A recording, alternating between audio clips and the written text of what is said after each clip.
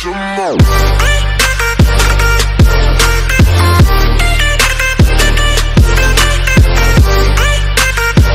we see the best show tonight. Again, guys, this is best out of 5, so it's gonna be a big show, right?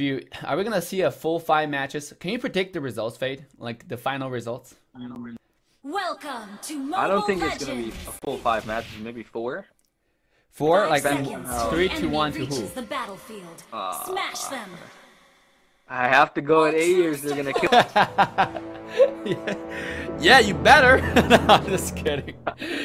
Coming to game 1, you can see AE already taking this game really aggressive now with the 4-man down mid lane. And now on the other side, we have 2 people from Silva. Thanks to the power of Selena here. It's actually played by Zero. Very interesting. They have best player playing on the Carmela. I think GOSU is running a lot of position changes. What do you think of? Meanwhile, AE engages, and Tinker will secure the rat away from GOSU, finding first blood on Zero.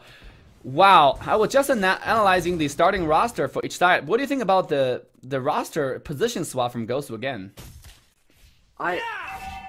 The Carmilla solo lane, I don't think it's better than Jawhead. It's the wave clearing is so slow. I don't know, like. Wow. It's not that. Yeah, he's just there for the invade, but like he was waiting for them to invade blue. Yeah, you're absolutely right. This is general on Jawhead support.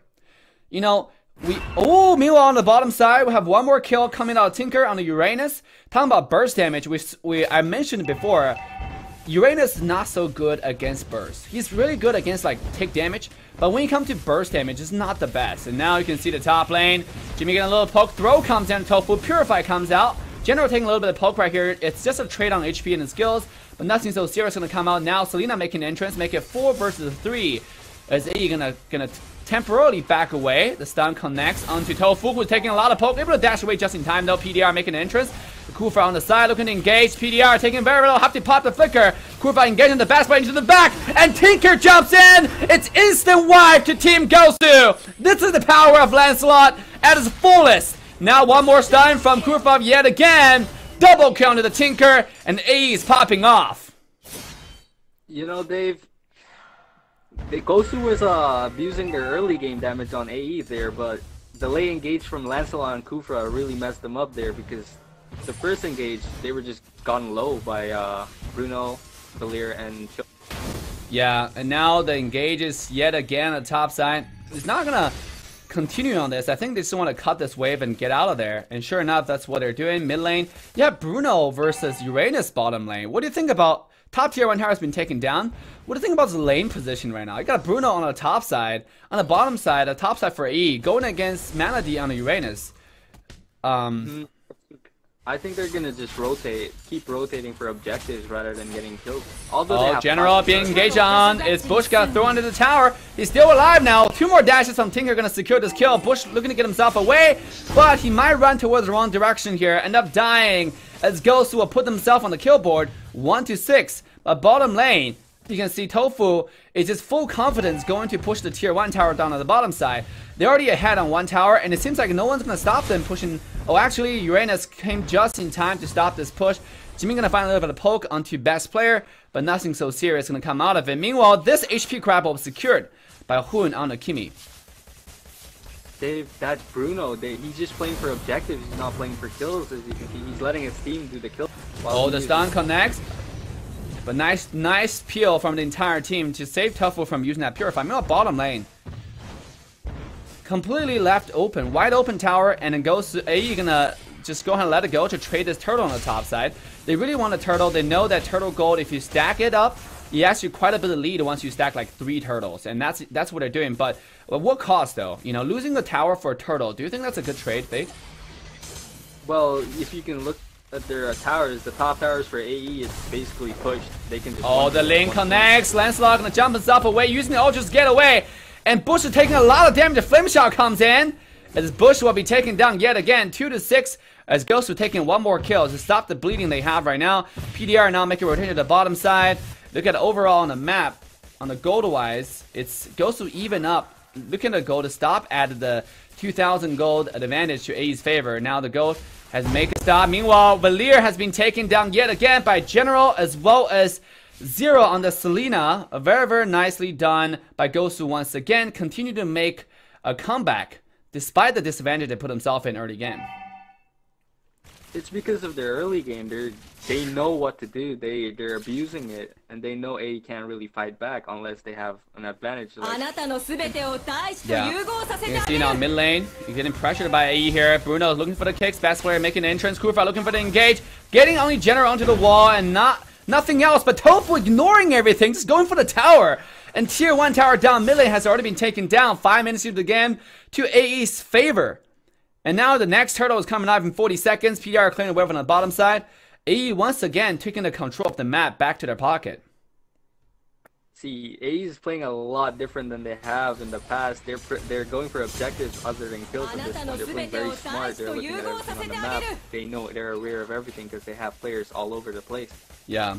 Meanwhile, bottom lane, this is once again just going for all the turrets all around the map. The mid lane is going to be defended by Tinker here. You can see a little bit of poke from Hoon. The stun did not connect out, barely missed. But Tinker is going to survive with 1 HP. Meanwhile, bottom lane, AE continue to look to poke right here. The stun connected. Whoa, the ultimate, the push!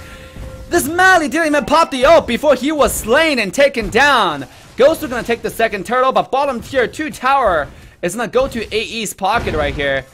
What do you think about that pick? They're playing so smart. They're trading towers, trading turtles. They don't care about the turtle at this point. Oh, once again, Tinker jumping in. Oh, he finally came in 1 HP, still surviving. Flicker from PDR with secure the kill. 1-1 trade so far. There's nowhere to go for General. Killing spree on Tofu. And AE take over that team fight. Zero for a double dash.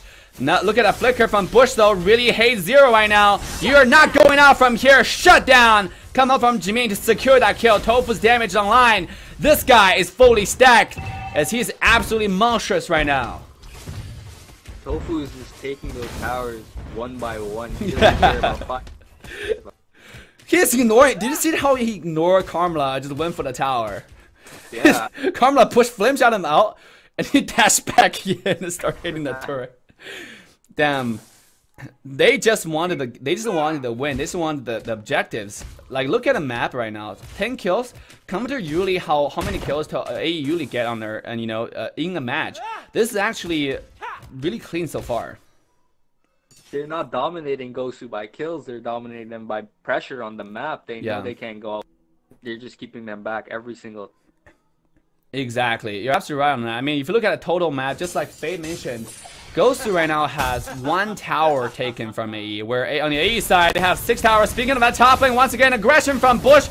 Jump on the Hoon, getting Hoon really, really low. The ultimate comes out. Hoon will be secured by a support Bush. A 2-0 trade to AE. It's now going to march on forward to the high ground tower where the wave is crashing in. They're going to brute force their way into GOSU's base. Wow, look at that. Ignoring everything, Bush in the back, looking to engage yet again. Not gonna find a knock-up just yet, and AE gonna go ahead and back away. I assume Bush eat a little bit of damage, but it's not gonna be anything major, as AE is dominating the game with whopping 8,000 gold advantage at this point. GOSU can't prioritize anything at this point. They have to take waves and stay together to even stand a chance here, because if they're 1 by 1, they're just gonna get picked off. Yeah. If you look at total farm, the 2 carries from Assassination Esports side, one's sitting at 7,200 gold, one's sitting at 6,500 gold, where compared to Kimi only have 5,000 gold, which is less than someone like Valier. So this is what we're talking about in ML. It's very easy to get one-sided. So on the snowball wise, and that's exactly what's happening. Bush gonna engage onto Zero here, do quite a bit of damage on the ball. 2 skills, Zero is at 50% HP or less. I mean, why is this guy doing so much damage right now? You can see his item build. He's building Blade of Despair.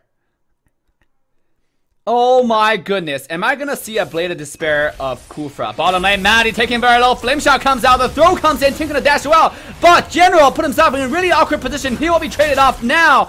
And in the back, Zero as well. Maddie's just gonna stand to fall a second later. As AE already got his 3-0 trade. Make it 4-0. Hoon's the only one standing on the map. 1 versus 5 to defend the base.